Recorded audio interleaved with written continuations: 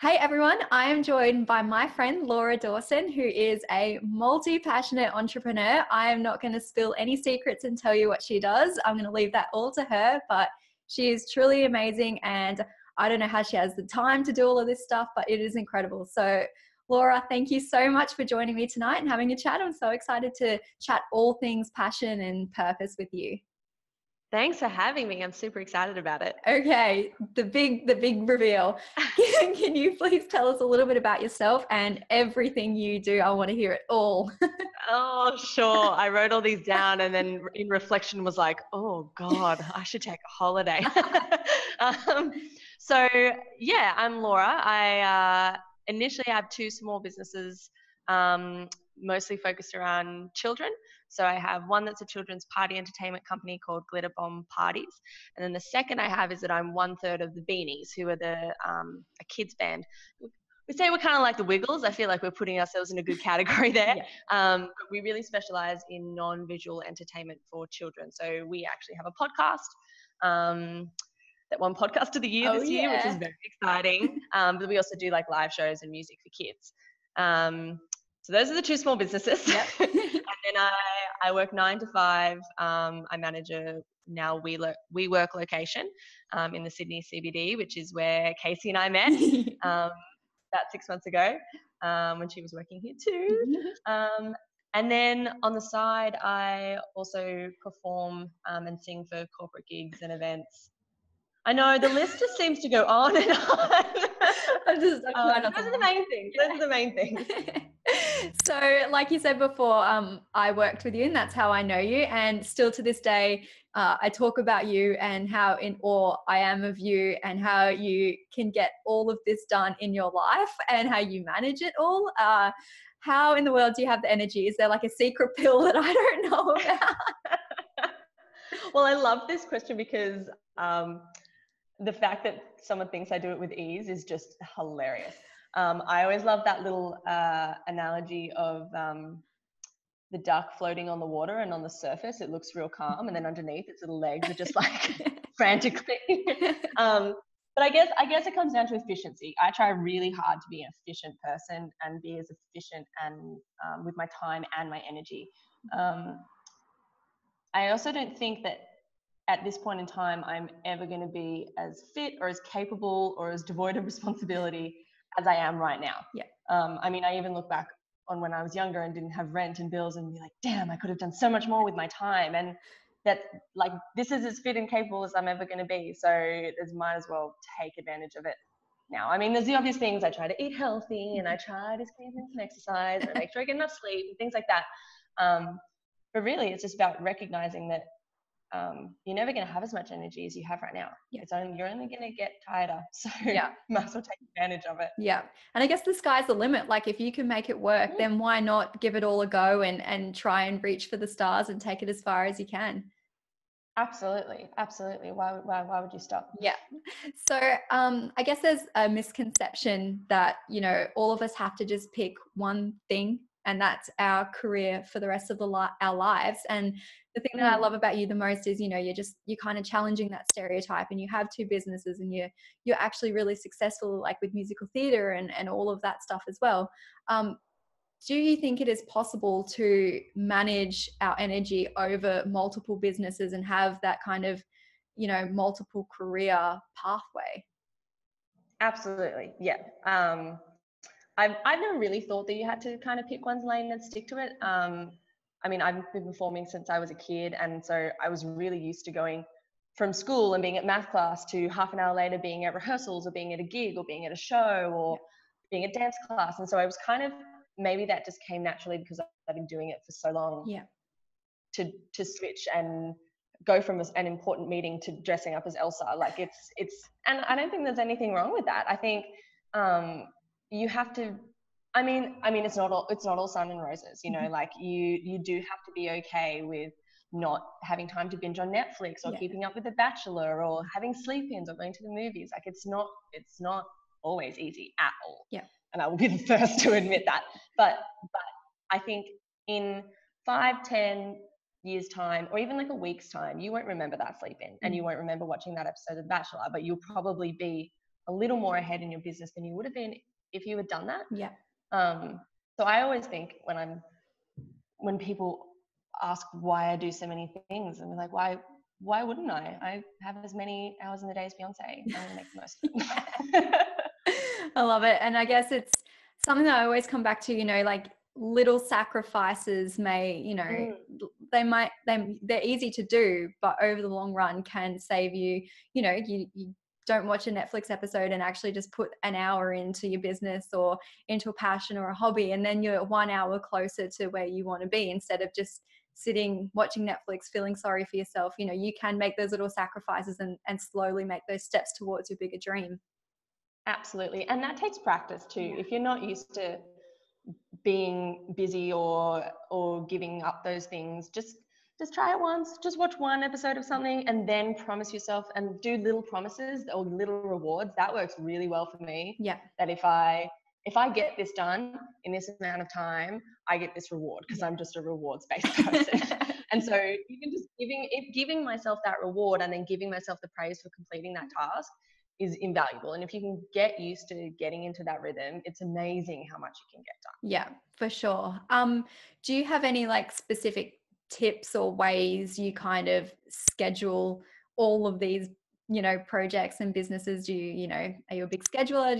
Do you have like a day planner? How does it all come together? Yeah, my calendar on my phone is my best friend. Yeah. If it's not in the calendar, it's not happening because I don't have enough room in my brain to remember all those things. And so it takes, I know I'm pretty regimented in that I will always put something in my calendar, and my calendar syncs to my work calendar. So there's never any discrepancies there. Yeah. And so if it's not in my calendar, it doesn't happen. Yeah. And it means that I don't have to rely on myself and my own memory and be stressed about forgetting things because I know that it's in there and past Laura has taken care of it, and that I'm where I need to be and when. Yeah.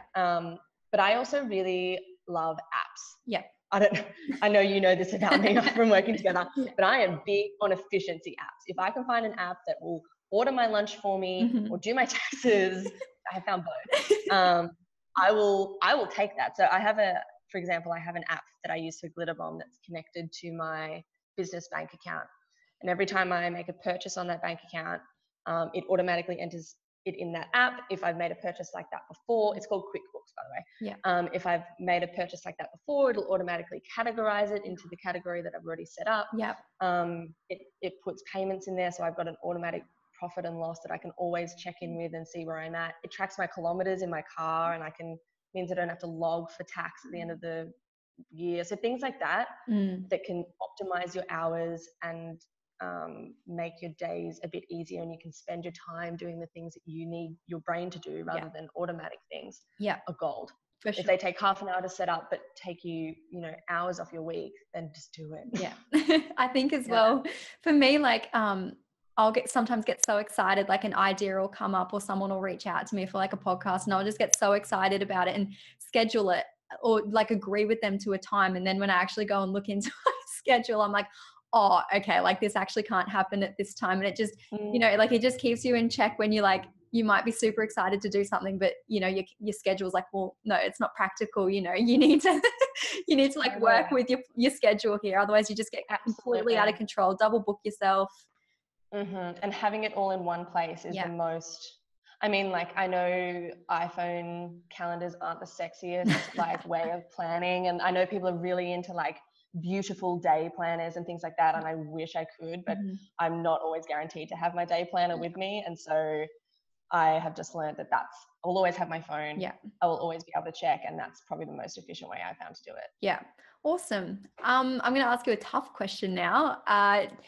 Do you have a favorite between all your multi-passions?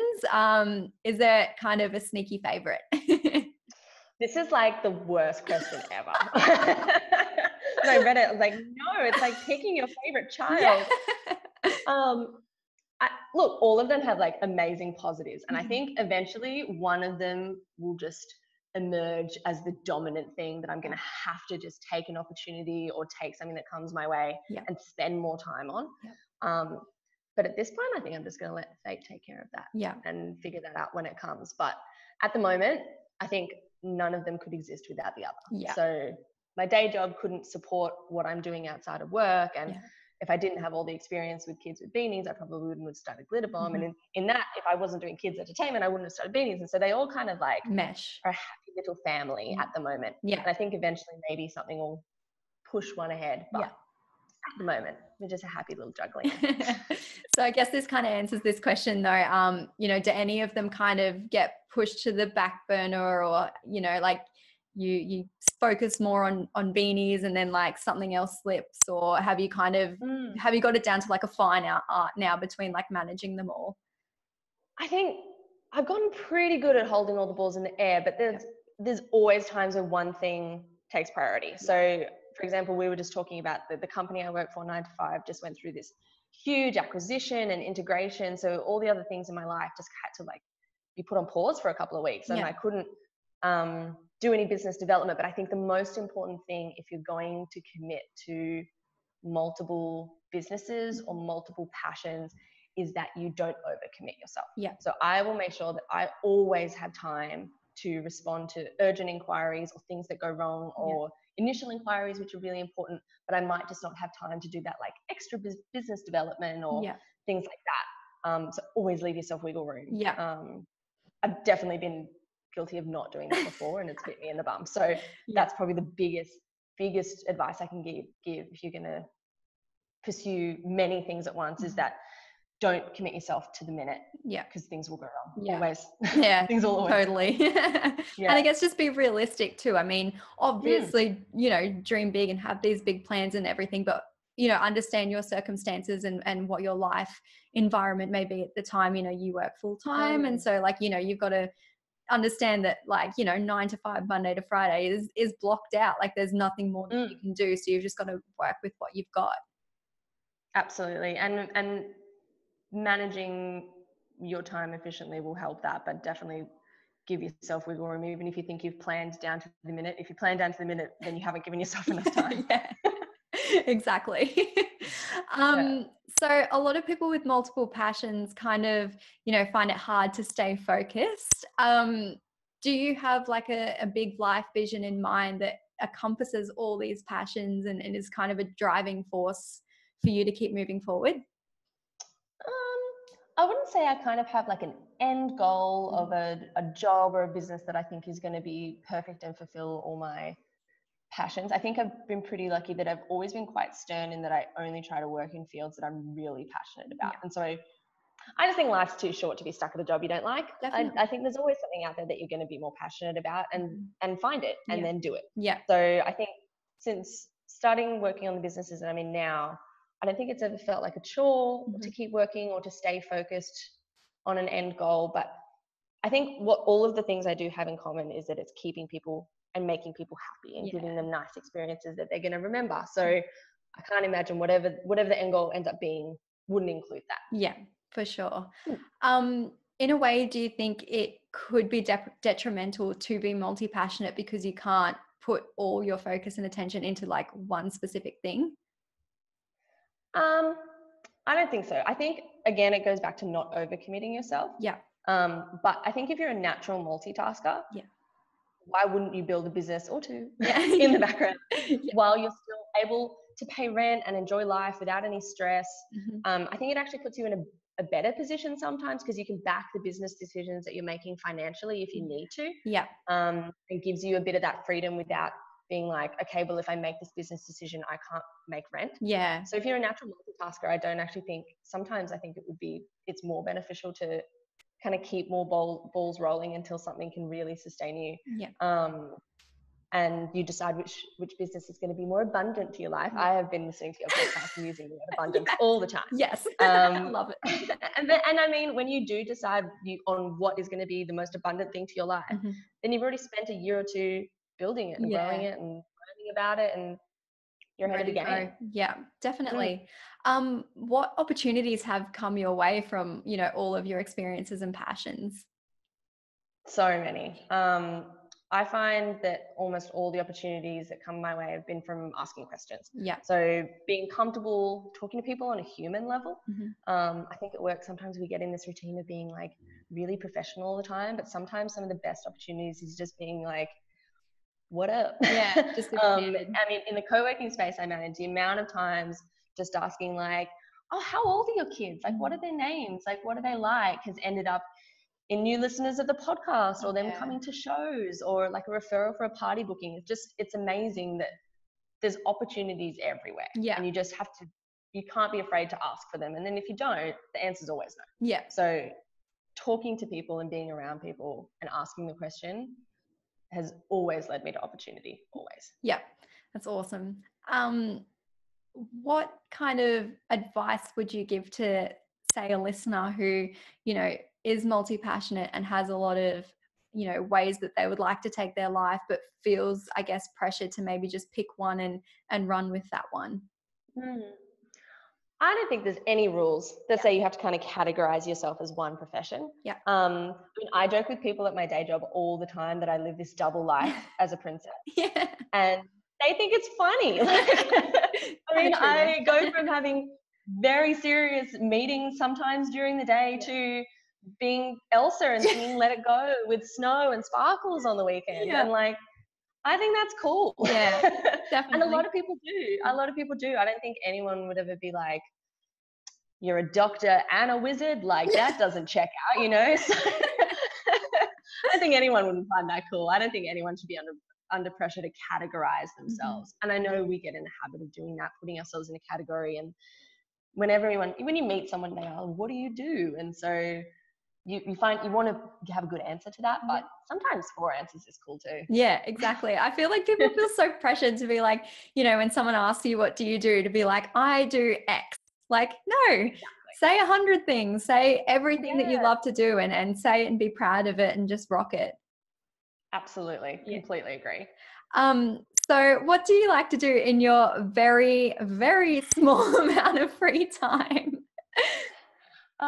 So I love performing in musicals in kind of like an amateur capacity. That makes me really happy. Yeah. I always say that's like my soul food. If I feel a bit like empty in my soul, that I'll go and do a production or a role that I really want to do and will make me happy. Yeah. And then I also have a dog that I'm completely obsessed with. So I just mainly spend time staring at him. Yeah, that's pretty much why I asked this question, because it's like, because you knew how much I love my dog. He's literally the cutest little thing.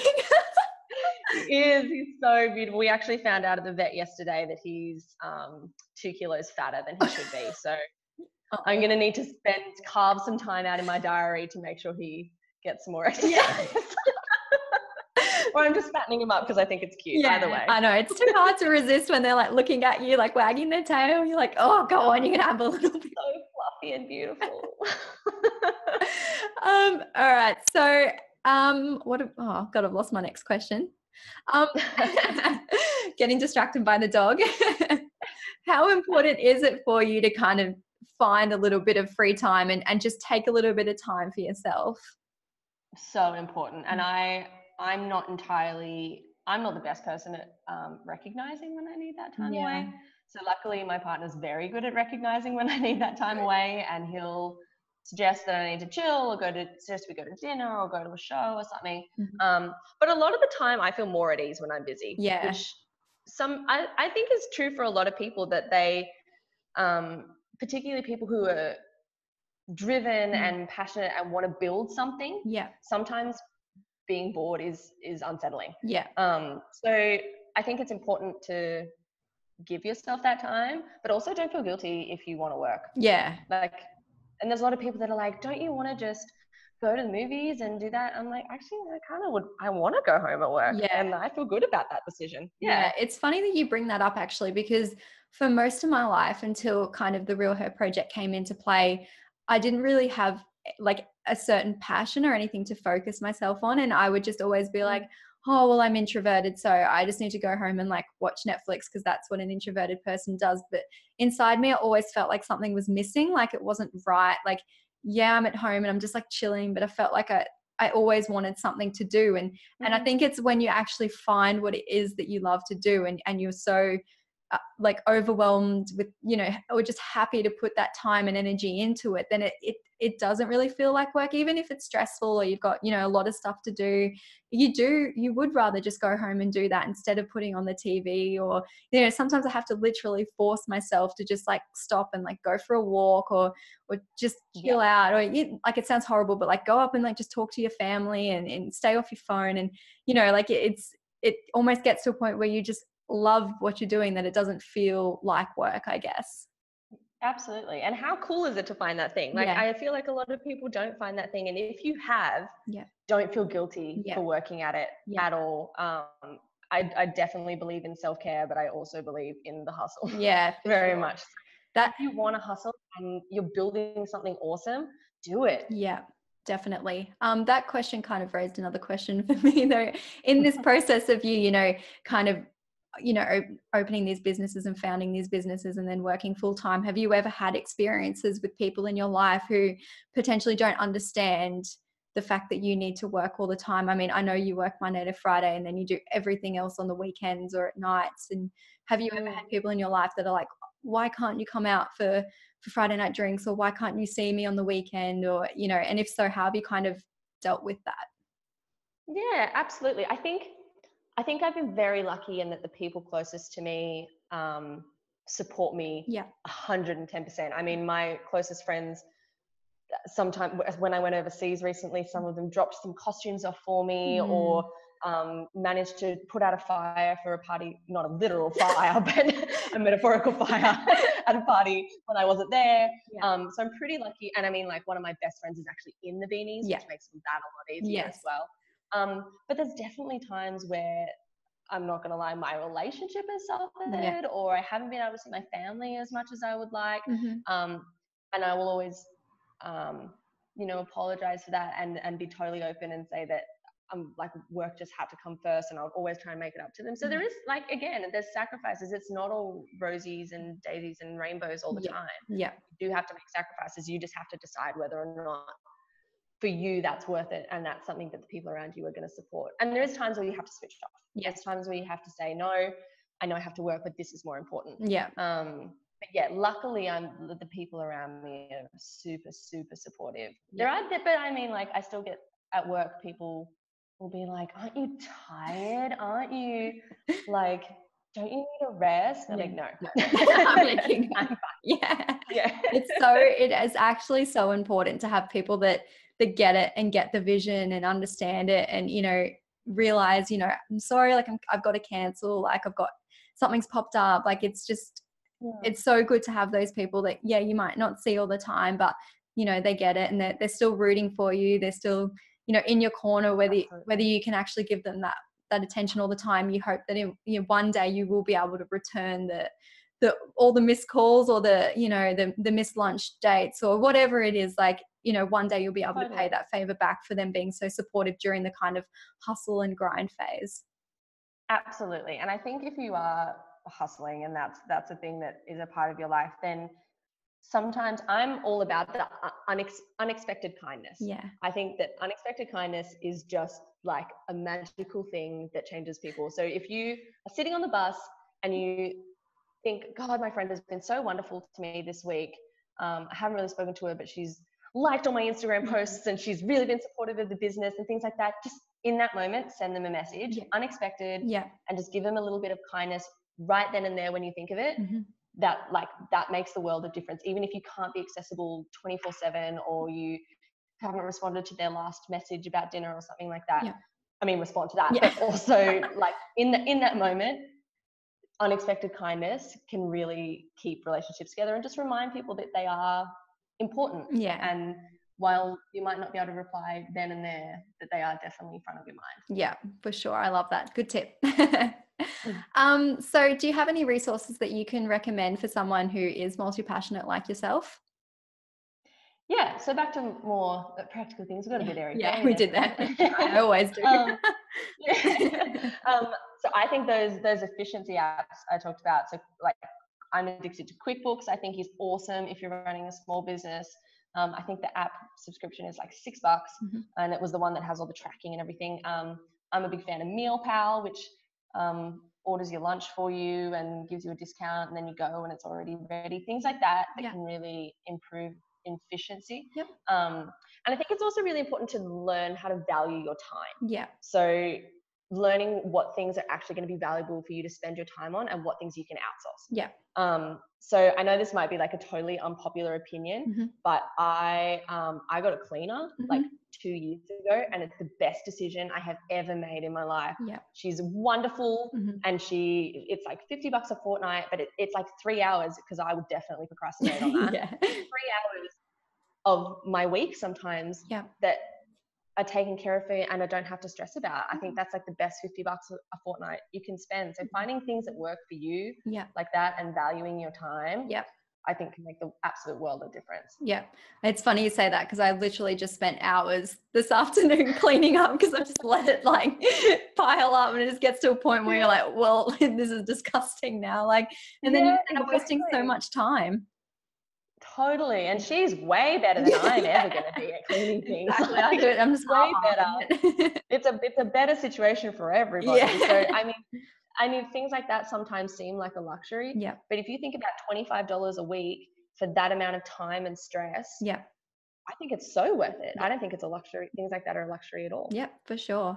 So how can the listeners, number one, get in contact with you, and then kind of follow along on the businesses as well? I mean, like, pick an email, any email. Even just trying to get in contact with you, I'm like, so which email do you want me to?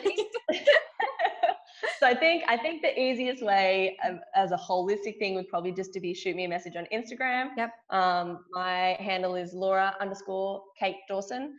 And then on my kind of Laura handle, I have the handles for all my different projects. So beanies are on there, glitter bombs on there, Gravity, which is our WeWork, is on there as well. And slide right into my DMs. I am always happy to chat. I'm always happy to answer questions.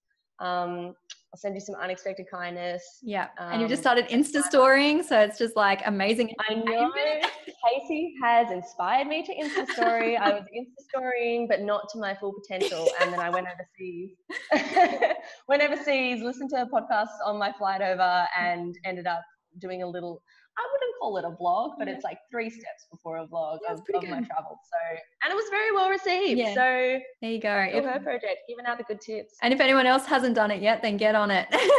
Yes, it was. And it does seem kind of weird talking to your phone down the street and people give you weird looks, but it doesn't take long. The amount of, totally. I don't care now. But the amount of people that messaged me, like people from school or just like people from my old work life, engaging in those was crazy. It was crazy. Awesome. Okay, so final question. What advice would you give to your younger self? This is after the pick a favorite business. This was definitely the hardest question. And I think it's probably because all the advice I would give myself is probably things that I'm still working on. So I was like, maybe I'm not old enough to give advice just yet.